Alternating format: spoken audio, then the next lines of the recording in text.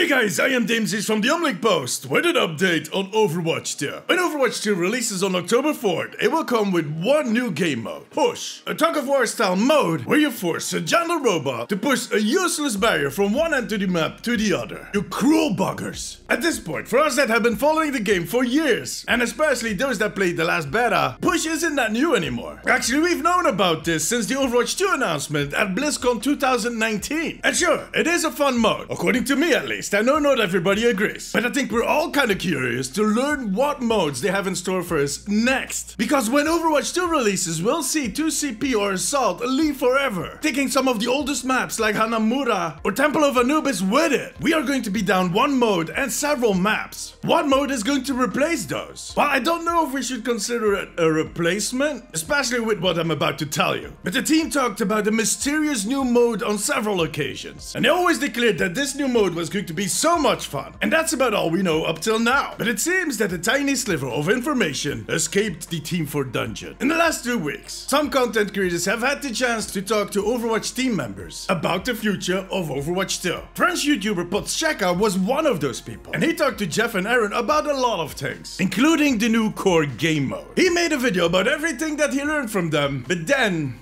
he had to put it on private.